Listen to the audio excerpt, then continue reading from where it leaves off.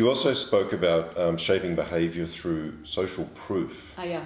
Can you elaborate further on that? That really kind of interested me. Sure. So one of the ways that we seek to make decision making easier for ourselves is to look at what other people are doing.